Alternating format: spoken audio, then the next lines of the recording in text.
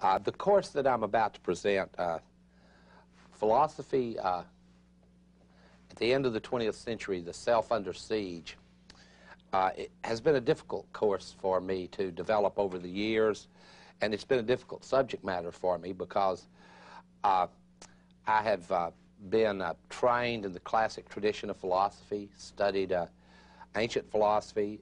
I know many of the methods and have taken all the required logic courses and so on. I have also done a lot of work in continental philosophy as well. It seems to me that the late 20th century presents us with one great and overriding problem, and that will be the focus of this course.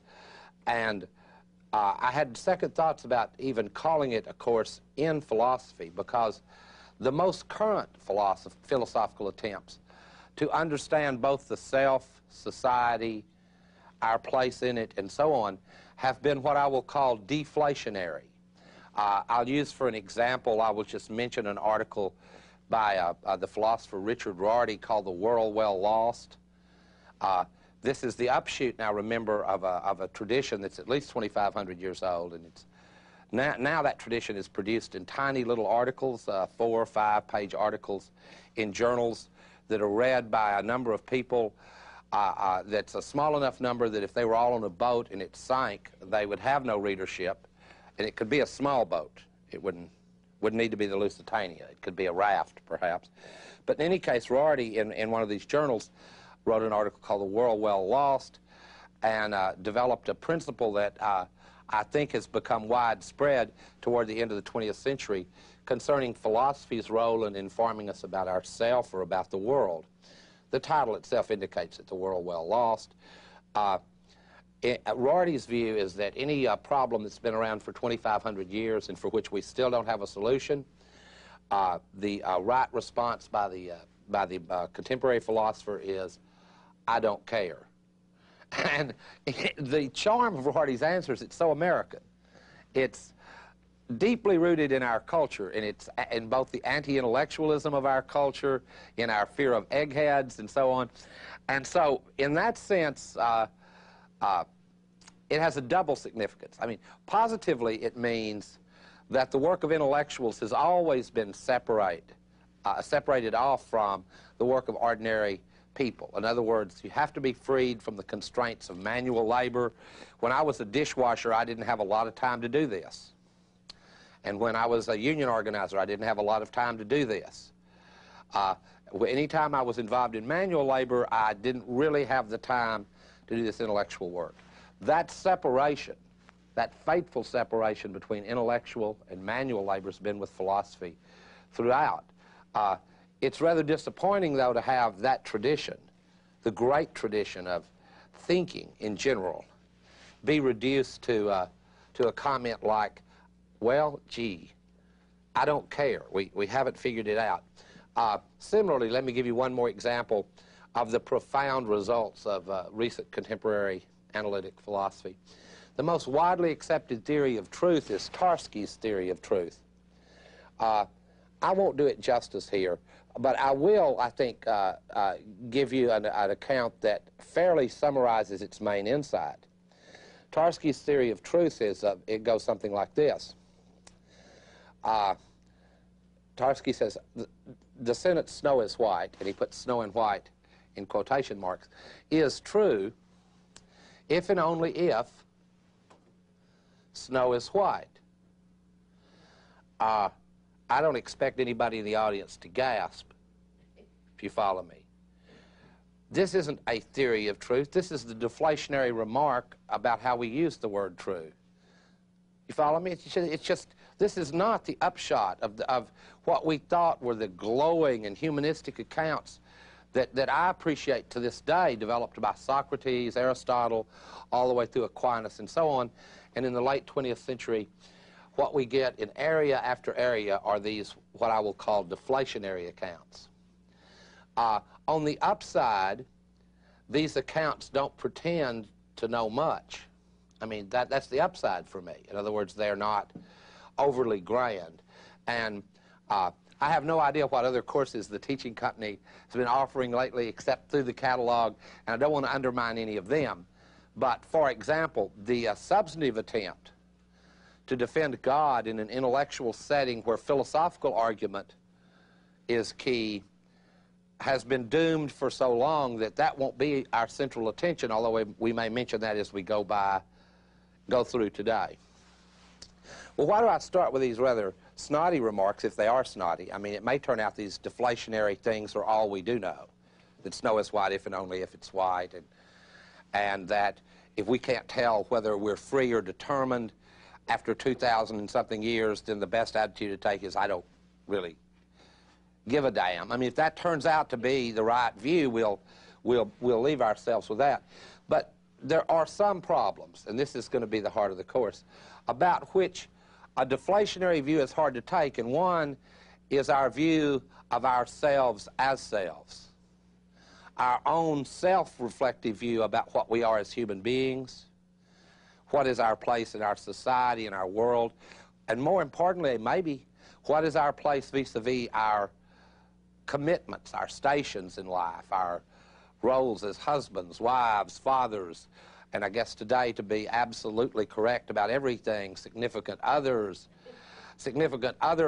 dogs and cats, whatever. I mean, you know, let's cover the whole gamut here to try to be contemporary. These are questions about which it's extremely deflationary to go, oh yes, the self, I haven't got one.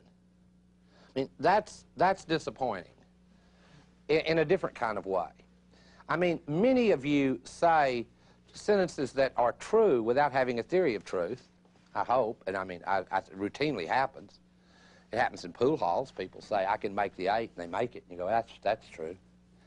I mean, but you don't then ask for a theory of truth. Very few of you have a theory of structural grammar or empirical grammar, but most of you don't say sentences like you say sentences like, it's raining today. And yet, it would be kind of silly to ask you for a theory of grammar. And again, the self is a different story with the self, the human subject. I'm not saying that you'll tell your story, whatever your story happens to be, to just anyone.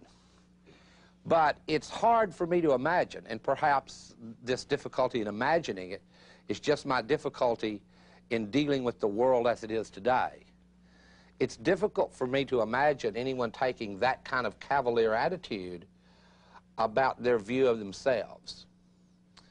And I'd like to argue in a strong sense that every one of us has some kind of theory of what we are as a person. Now, by that I don't mean a really highly developed theory like one in quantum mechanics or anything like that. I may only mean a narrative story, something that connects or attempts to connect the various disconnected episodes in our lives. Something that gives us a reason to think we're the same person today that we were yesterday in some important sense, if that sense only means that you've still got the same driver's license. I mean, in some way we want to have a narrative about our lives, about ourselves. We want them to mean something, in short.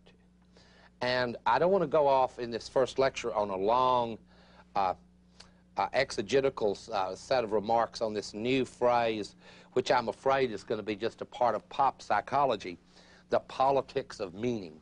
I don't have any idea what they're talking about, okay? I don't know. This isn't what I'm talking about, something much more immediate. And it may, in fact, have political implications. By that I mean it may mean that people can have refrigerators, nice cars, nice homes, nice children, and nice degrees, and, you know, nice friends, and have absolutely no sense of who the hell they are, and be in utter despair. In fact, that condition, on the account I'll be giving, will be structurally common. This is not like a slam on any people who are personally here in the audience today or any people viewing me. It's not a personal remark. It's a structural condition. And so, therefore, the title, The Self Under Siege.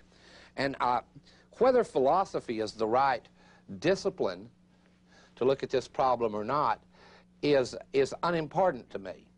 because in looking at it myself, I've been guided more by the problem than by the discipline that I started out working in.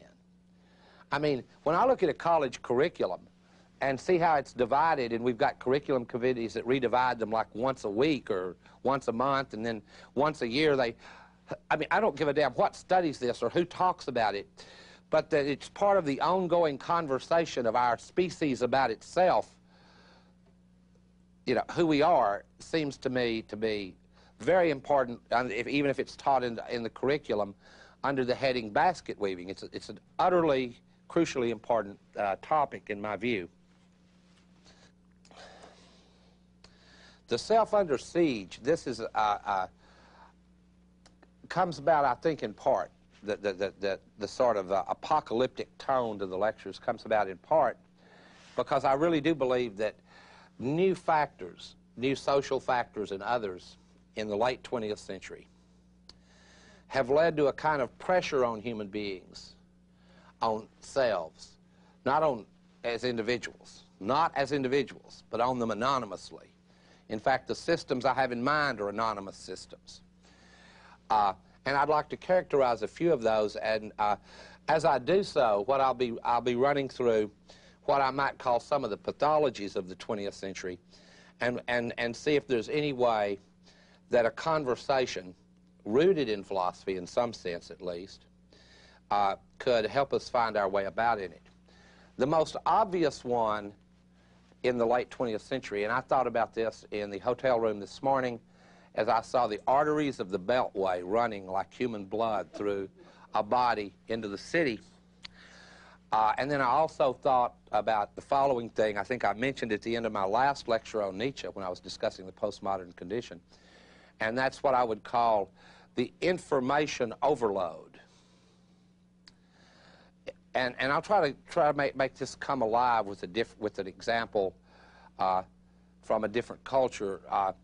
Let's take being a Tonkawa Indian in West Texas. They weren't a very well-known tribe, but they are from my home area, so I'll mention them. The Tonkawa Indians' reservoirs for meaning, the best cultural anthropology work we have, were rich, but a limited array of roles, stations, things to be, and so on. But they were rich and holistic. In other words, in that sense, there was an array of things you could choose to be. There were a wide array you could choose not to be, like chief. You didn't exactly choose to be that. But among this array, the decision paths were relatively simple. And the information load you received in, the load of information, the number of images and so on that you saw, the number of things that actually touched your skin, impinged upon your perceptual apparatus and stuff, is quite limited. Compare that situation to the 19th century, and already we have human beings under considerably more pressure, because from the late 19th and into the early 20th century, many things come about that we don't think about philosophically, but which shape our reflection not only in philosophy but in everyday life. I mean, we walk into a B. Dalton's as though there were always cheap paperbacks available to everyone. But that's actually a quite recent development in the history of the world. We fill our universities with them as though they're some ancient treasure and television is some degraded form of the present. And of course that's idiocy. Those cheap books have only been around very recently in the history of thinking. Television now has been around for about, almost a third of that same time. So the point I'm driving at here is the incredible increase in information, the amount and the tons of information. This city itself, and I think I've said this before too, this city itself, Washington, D.C., is a good example. I think if you took all the information collected in the history of the world between the dawn of humanity, earlier than the Dead Sea Scrolls, back when, I don't know, hell, maybe Steven Spielberg did it in Jurassic Park, back when dinosaurs put their tails in the mud and whatever. All the marks, sensible marks left by beings of whatever kind. I'm almost certain that in the last 8 years in Washington, there's more information piled in 4 buildings than the whole previous informational load of the history of the human species. To give you an example that may be more immediate, think of the JFK assassination. Is our problem there lack of complexity? Lack of information? No. No, we know too damn much about it. Way too much. There are too many possible assassins, too many secret plots, too many movies, too many books.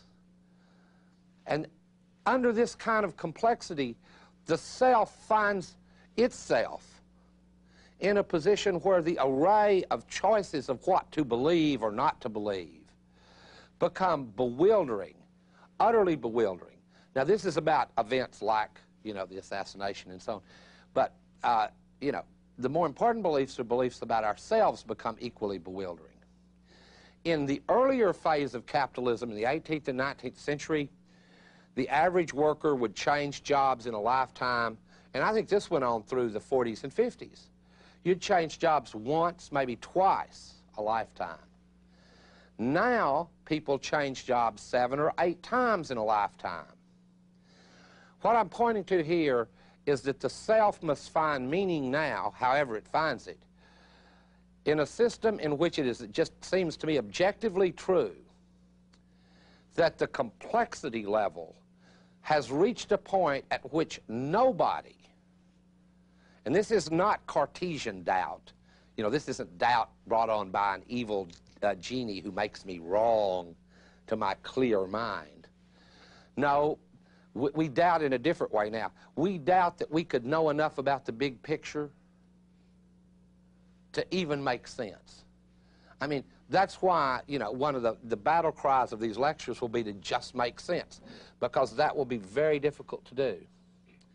Because we'll be doing it in a situation in which there's way too much to make sense about, and in a situation in which the complexity of the systems within which we try to make sense are way, way too complicated. Even our purest motives get caught up in these systems. I'll give you an example. And I don't mean to have every environmentalist in the world burn my tapes, but let me give you an example of system complexity. Suppose America got behind recycling massively, and we began to recycle and become a very efficient society. We'd all be proud of each other. And I mean, you know, nobody like debates environmentalism anymore, right? Even McDonald's is an environmentalist now. I mean, for God's sakes, McDonald's goes, you know. I mean, they're even for Martin Luther King now. I wish they were there a few years ago, but anyway, that's another point. Not a happy one. But no, suppose we became that environmentally conscious. Well, we'd all feel good. Our society would be cleaner. What would be the outcome in the third world where the only things they have to sell us are cheap labor and things that we can't ruin in this country? I don't think it's a long causal argument to see that an American renaissance in environment would be utterly disastrous for countries in the third world who have nothing to sell us but poisonous gunk. I mean, this is the bad news. This is, in a way, the disappointing thing about even contemporary political attempts to make sense of the self. I mean, we hear politicians say, oh, well, there's no conflict between the environment and the economy. And we go, yeah, I guess there doesn't have to be.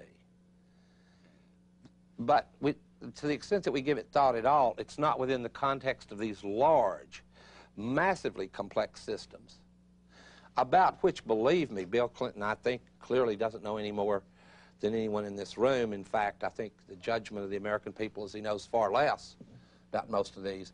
And this certainly isn't the time to make a didactic political argument to bring in the last bunch of hacks who also couldn't deal with complexity. Because the self under siege, part of what it's about is the complexity of meaning. Now, this makes the world a double world in a way. The world is, on the one hand, as rationalized as it's ever been. That means that down to its smallest detail, we have chased what you might call, what I will call information, what universities call knowledge. I don't view it as knowledge. I'm sorry. I look at it as information. That itself is a deflationary term. We have tons of that. It's rational. We chase it down. Now, here's the paradox, is that a world filled with instrumental, what I will call instrumental rationality, and by instrumental I will mean technical rationality, the kind that is measurable, quantifiable, that can be found in many of the sciences, in banking, accounting, and so on, advertising, the law, and so on, that this kind of technical reason produces a situation in which human beings themselves don't feel rational. And especially with a younger audience, and I think this is really true with the 20 or 30-somethings that are out there listening to me, ask around and see how many of your friends, if you think the self isn't under siege in the late 20th century, ask yourself how many of your friends are on 12-step programs to stop something. Ask yourselves, given the current use of the word dysfunctional, who's not? I mean, you know, this is, to me, the best sign that the self is under crisis. There's a 12-step program to stop eating. Of course, if it succeeded utterly, you would die. 12-step programs to stop having sex. If that succeeded utterly, the species would die. 12-step programs to stop thinking are what we need next. Of course, they have those already. They're called network television. That's sort of a 12-step program that's on every night. But in any case, the self is under siege in this sense. Now, I don't want to... Here's going to be the problem of the lecture, is to try to give a sense for what the self was sort of more authentically. Because that's the really difficult nut to crack, is that I, too, am sort of left with what one person who enjoys some of the paradoxes of chaos is called a fractal self. You know, a fractal self, one that sort of reproduces itself, and I'm like this over here and this over here. I'm a poker player here and a lecturer here and a TV star here, yeah, and so on. But I mean, it's not like that this is some wisdom I can impart simply to you, but a joint project, and I hope will lead to a conversation about it. Okay, just a few more things here I need to get in, and they're very important. We are in a unique situation vis-a-vis meaning, the meaning of the self and our own human autonomy. It is a unique situation. For as far as I know, most of the history of this species, there have been culturally available reservoirs of meaning that were relatively stable and within which we could find a place for ourselves. Now, this is not an argument to go back to any of those archaic structures. I'm just trying to bring alive how they gave meaning. I mean, a slave's life had a meaning. It was a horrible and barbaric meaning from my perspective, but it was a meaning. And so this is not an argument for slavery. I think those are only made today by people like Pat Buchanan. I don't have rational arguments to return to the institution of slavery. I'm sure somebody on the far right will think of one for me, but I don't have them. But we have eras dominated by what are fairly called worldviews, where people find themselves within those views. They find a place that their life can have meaning within it. In particular, and for Western culture, the great religions have been such a place within which people could find the sort of what you might call life's final questions. Why am I here?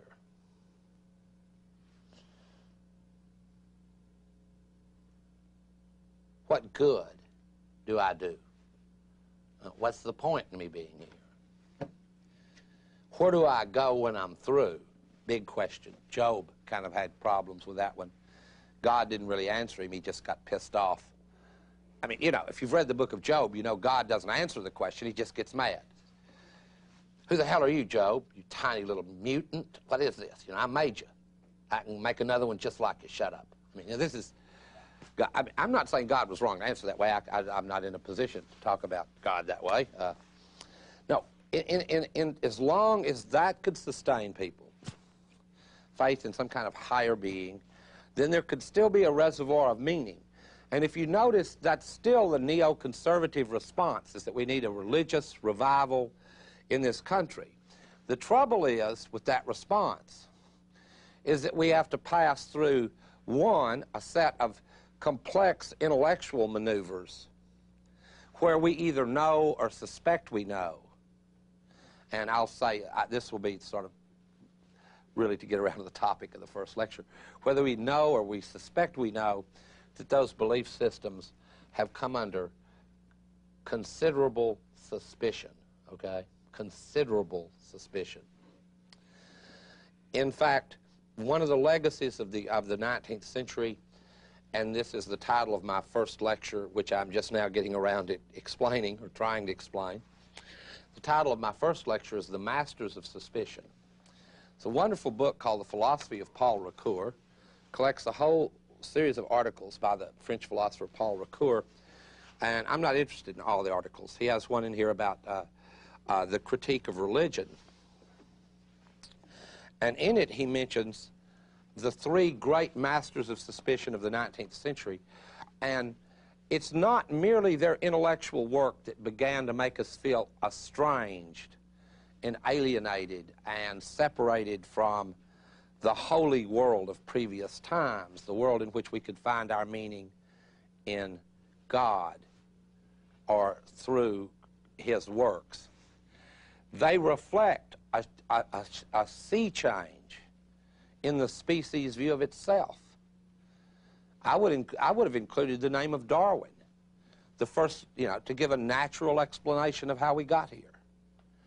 To give, in the case of Marx and Nietzsche and Freud, the reason they're mentioned by Ricoeur is they raise a criticism that I personally don't see how any argument could get around. In a way, it's a counterpart to the believer's faith. Just like the believer's faith, even today in the late 20th century, if you want to hang on to it stubbornly enough, can't be shaken, although that's cold comfort, given that any belief you want to hang on to stubbornly can't be shaken. Sort of the nature of human beings to be stubborn, obdurate to reason, and so on.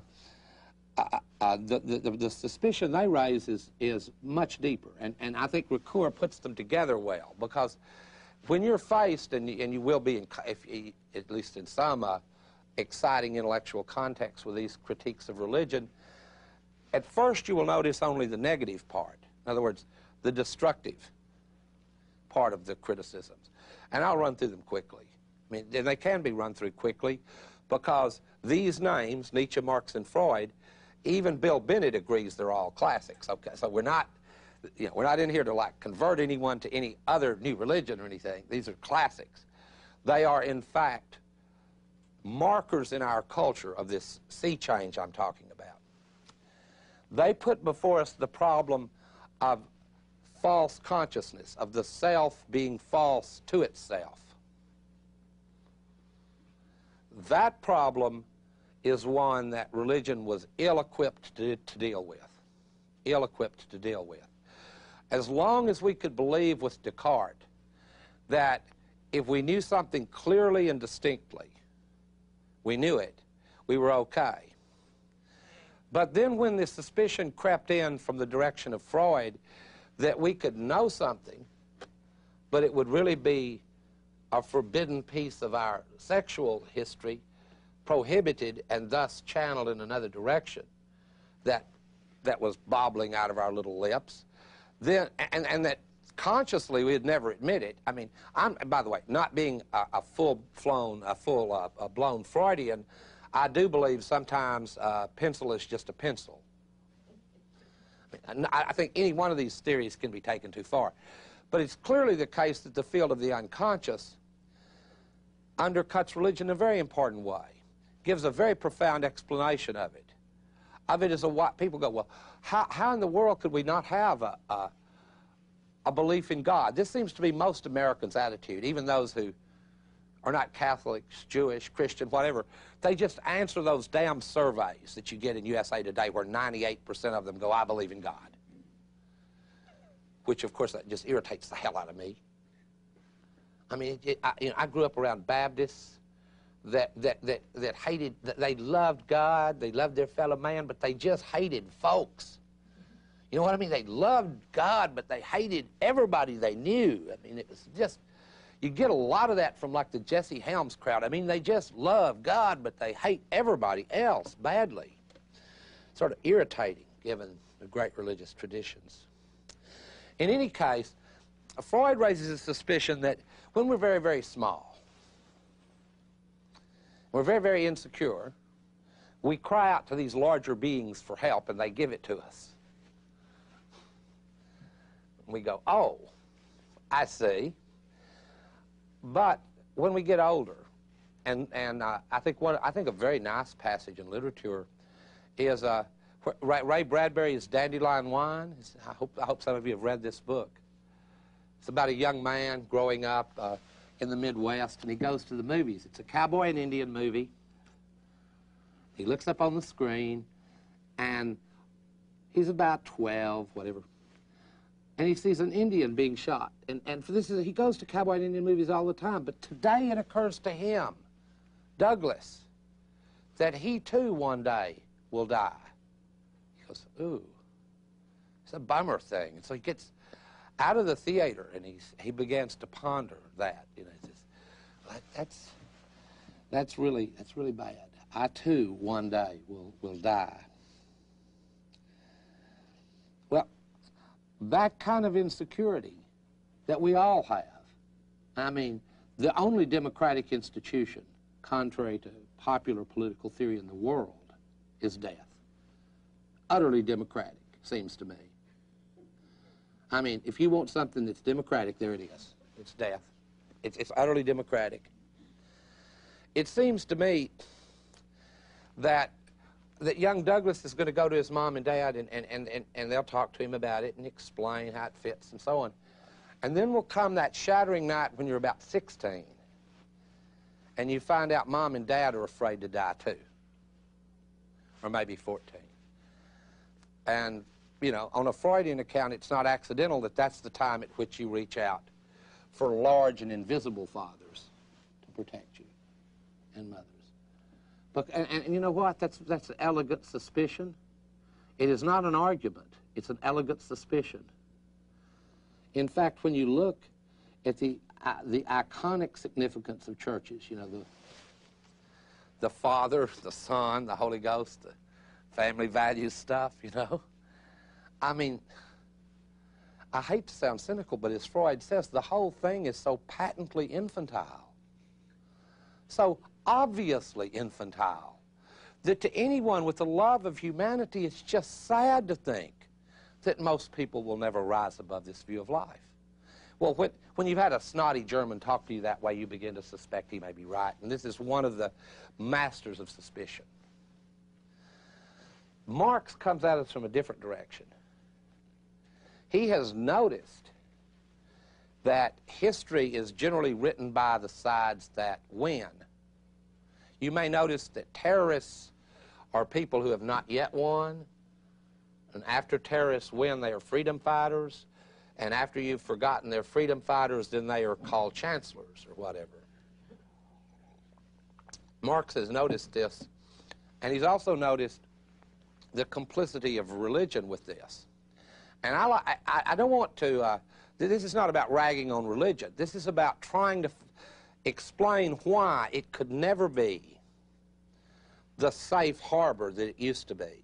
Because even for those of you with faith, and I haven't said I don't have it, the faith is rounded in by what? Complexity, suspicion, doubt. And I'm not talking now about doubt whether you know, I doubt my faith. No, I mean doubt that even if you unconsciously don't doubt it, you're still screwed up. You're wrong. That's the problem of false consciousness. That's why it's severe. as you can be absolutely clear you have no doubt, and it could be just a pure, abstract cultural mechanism, and not you. And not you. In the case of Marx, what's being masked is economic interest.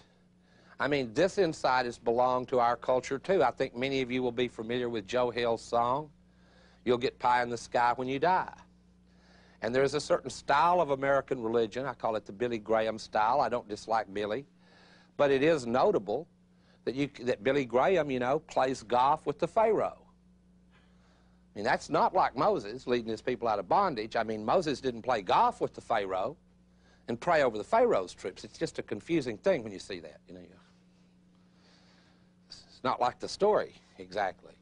It's hard to imagine Billy Graham being crucified, although I've suggested it on occasion. People don't seem to listen. I try. I mean, you know, I'm not saying there aren't any religious figures that are significant in the 20th century. There are. Magnificent ones like Gandhi, Martin Luther King. They appear as rare exceptions. Rare exceptions. I mean, there are still people that try to lead their people out of bondage. Not everybody plays golf with the Pharaoh.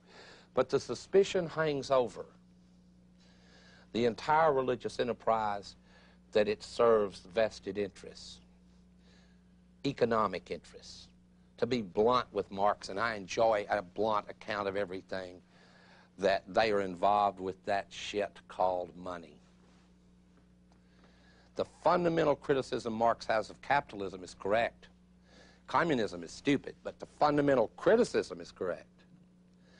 And that's that our being is shaped by that murder, that yuck called money. Still is. Now, does that reduce complexity? No, not anymore it doesn't. Money flows around the world in tiny little circuits. We carry it in our pockets in little computer cards. We beg for it. We have like one little note on our credit history and we can't get a loan for a car. It's just, even money isn't simple anymore. I mean, some people pray for the day when there used to be highwaymen. You could at least stop a coach and go, "Give me your money," and get money. But now, you can't even go to the bank and get it. And I thought they had money at banks, but no, they don't. You go in, "I'd like some money." "No, we don't have it. Sorry." You don't know where to go then, right? It's confusing. This is complexity. Okay, the third critique of religion comes from Nietzsche, and it's about the reversal that comes about when the religious, as it were, trick themselves about what they're really doing. And I think that there's some great examples of this, and I'm going to go for the easy examples since I'm running out of time, okay? Is that fair enough? I'm running out of time for the first lecture. I'll go for the easy examples. And the easy examples, of course, are Christian televangelism, although subtler forms of this are always possible. It's like television. You get the crude, quick version on TV, but because everybody practically that we're around was raised by it, then they give you the slightly more complicated human versions of what brought them up. Their televisions. Pretty scary. That's why the self is under siege. All of these are reasons why it is. Nietzsche has noticed that something's happened like the following. I'll try to sum it up with something I heard one night Jerry Falwell say. By the way, this is all philosophical. Don't get confused. When we do philosophy my way, we just talk about what's going on and to try to find our way about. Because my negative remarks were, if you think that, like, John Rawls from Harvard can come up here and help you with this problem, then it's useless. I can't either, but we're going to at least talk about my inability to do so. There's a difference. So I call that the Socratic difference. I'm willing to talk about my inability to figure out who I am, and my guess that most of you have the same problem. Anyway, let me go back to my Falwell story because it's too funny to leave out. You know, I think it's funny. Falwell has a line where he goes, you know, "I love the homosexual, but I hate his homosexuality." For Nietzsche, that's a profound Christian remark. Oh, we Christians, we love our enemies. We love our enemies. If they hit us, we don't even hit them back. But someday our kingdom will come. You've seen the bumper stickers. Someday our kingdom too will come. Of course, they say that because people are supposed to be so very humble in all they say. It's an irony not appreciated by everyone.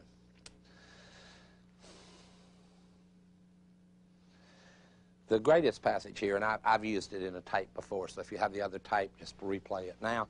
But now, the other, Nietzsche has this wonderful quote where he goes, Dante, I think, committed a crude blunder, which is, of course, already a fairly arrogant remark, but he's a German, so what the hell. Dante, I think, committed a crude blunder when above the gateway to the Christian paradise he placed the words, above the gateway to the Christian hell, he placed the words, I too was created by eternal love. That is in Dante. Above the gateway to hell is, I too was created by eternal love. Nietzsche says it would be truer to place above the gateway to the Christian paradise, I too was created by eternal hate, provided that one could write a truth above the gateway to a lie. See, people that write that pungently raise suspicions in our minds. They raise these suspicions. And it's not just them. If you read St. Thomas carefully, and I'm not talking now about one of these renegade 19th century figures that set the stage for this sort of problem of meaning that we're faced with in the late 20th. But St. Thomas Aquinas himself says that among the chief pleasures in heaven will be that God will be kind enough to let us see the torments of the damned.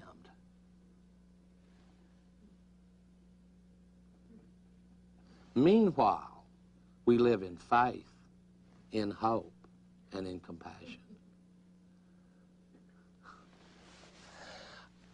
After these three are through with our intellectual culture, Marx, Nietzsche, and Freud, no one can believe, no one. It's like childhood's end for our culture. Follow me? It's childhood's end.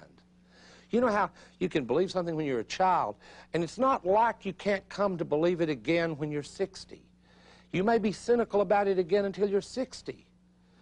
But these critiques mark childhood's end in regard to finding meaning in that religious framework. And Paul Ricoeur has a beautiful phrase for it. He says, the positive significance of these criticisms I've mentioned is what they have in common, and that's their iconoclasm, the fight against the gods of men. That's very interesting. In other words, their iconoclasm is their fight against the gods we've created so far. And that is what they have in common.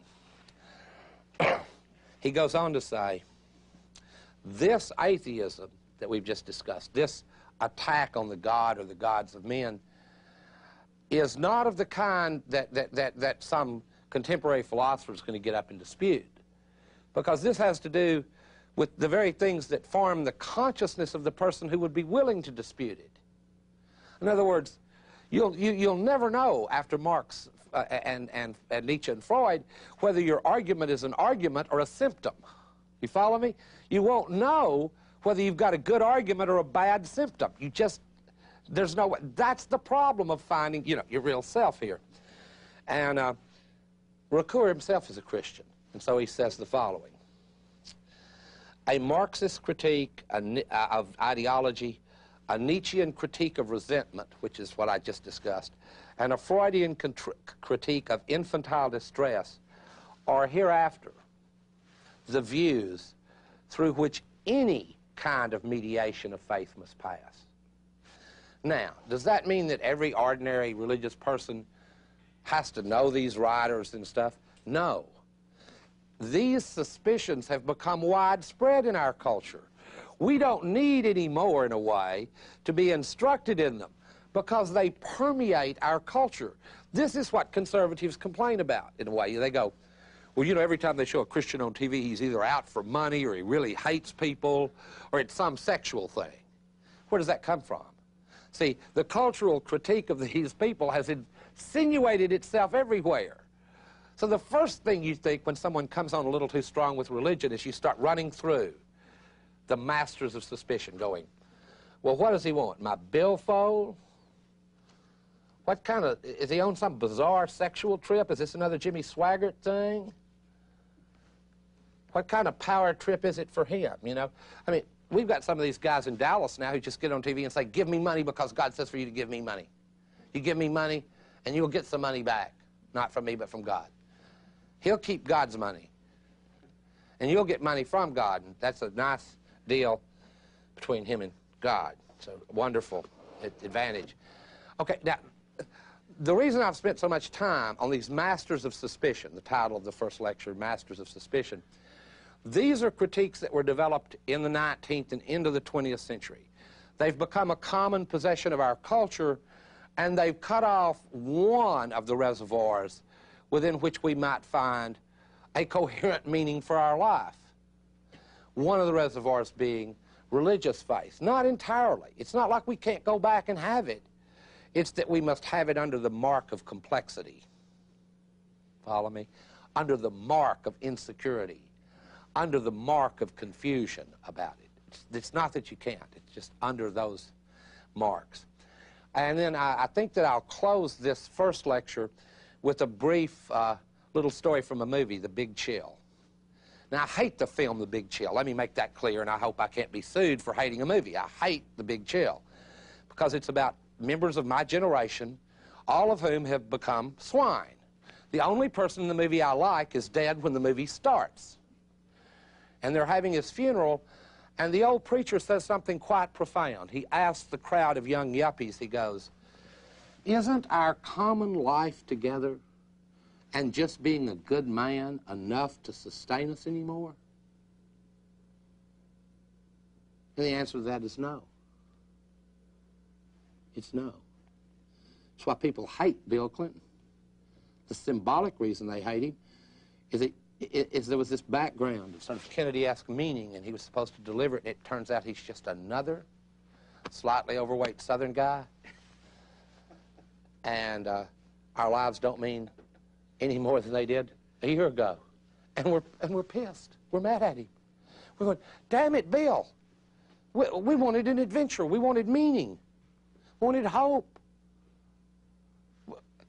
It's not just tax and spend. I mean, of course, if you ask somebody, I want your money, give it to me, they don't like you. But, I mean, they can't figure that out either. That's part of their problem in politics.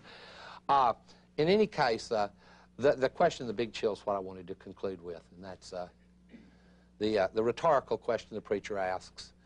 Unfortunately, with the self under siege in the late 20th century, the answer to that is no. Our common life among our fellow human beings and leading the life of just a good man or woman is not enough to sustain us anymore. It's a shame.